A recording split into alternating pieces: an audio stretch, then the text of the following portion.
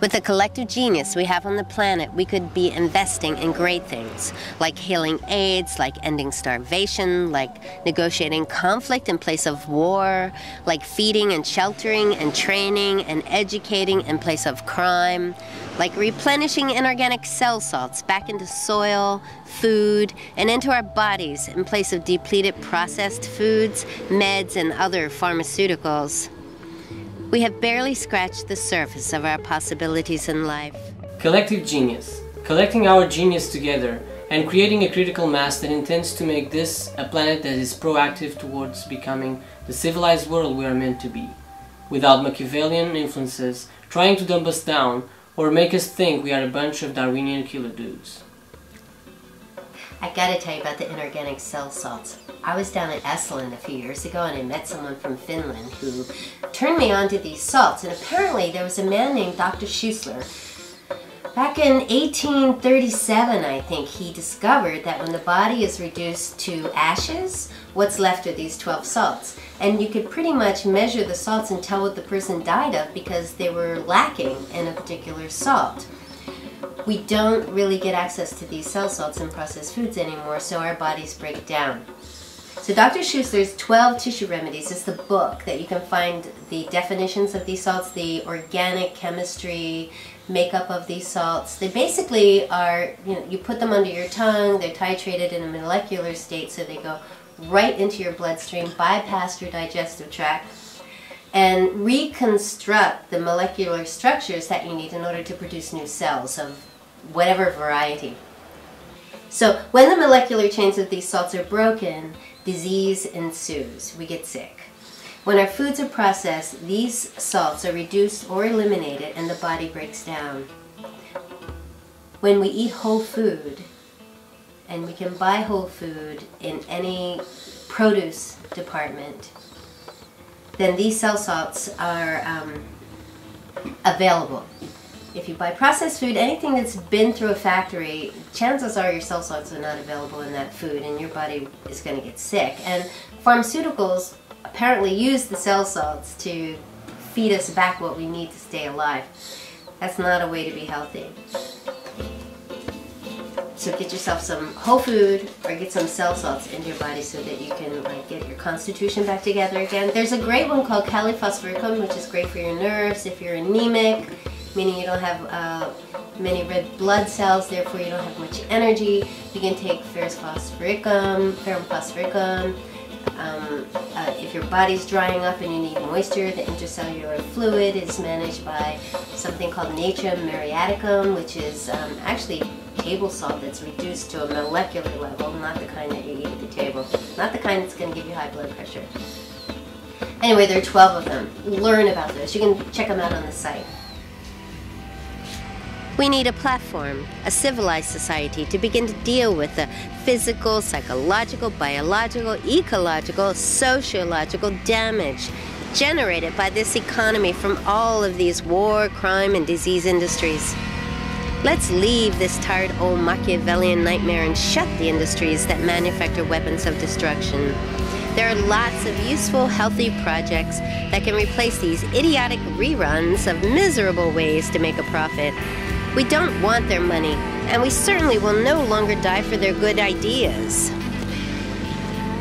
We won't sit around and wait for their war, crime, and disease industries to decide our fates just to put some meaningless bucks into their pockets. No way!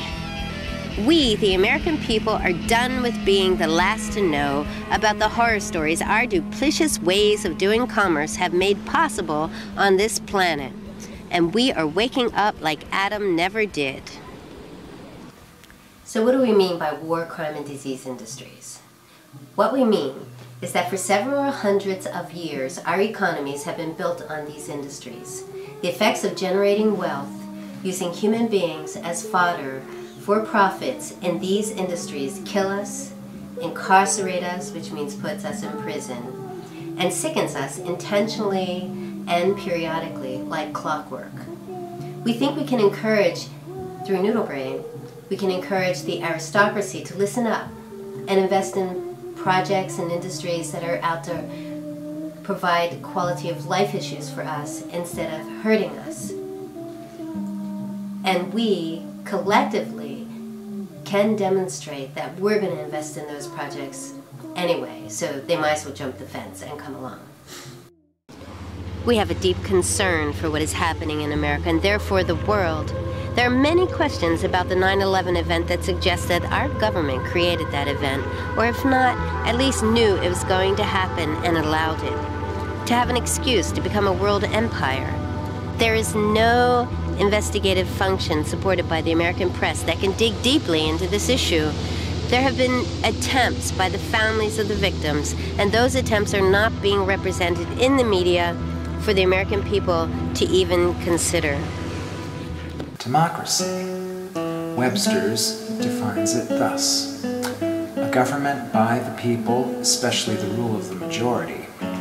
A government in which supreme power is vested in the people and exercised by them directly or indirectly through a system of representation, usually involving periodically held free elections.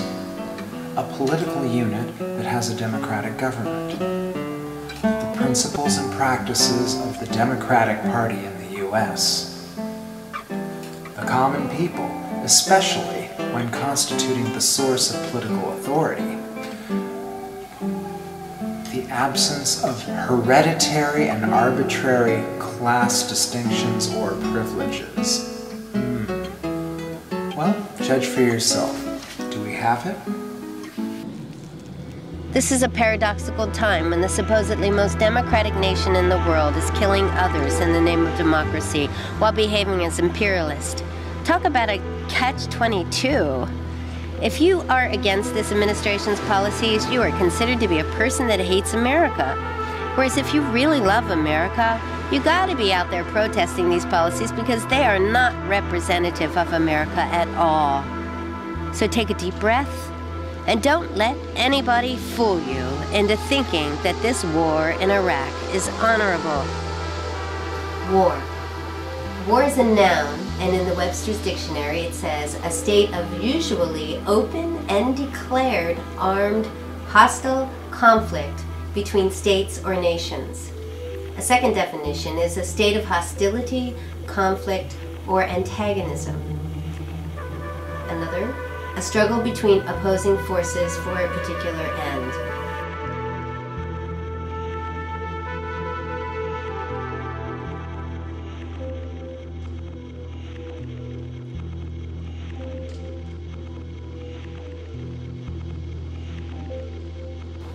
Wait, because the real America is about to show up any day now and end this nightmare.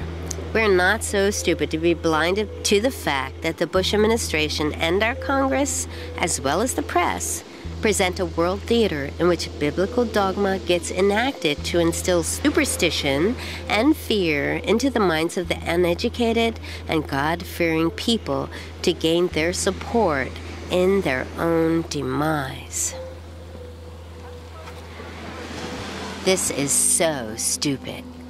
In the meantime, the latest medical crisis will distract us, crime will distract us, and our own ability to stay afloat in an economy falling apart around us will ultimately keep us insecure and unable to unravel the likes of this duplicity. What can we do to turn this around? Get civilized. That means get our integrity intact so we can have some control over our own fates and not be duped by anything. How do we get civilized? Realize the power of language and use it. Totalitarianism. Of or relating to centralized control by an autocratic leader or hierarchy. Authoritarian, dictatorial, especially despotic. Of or relating to a political regime based on subordination of the individual to the state and strict control of all aspects of life and productive capacity of the nation, especially by coercive measures, as censorship and terrorism. Sounds like America right now, huh? What happened to our democracy?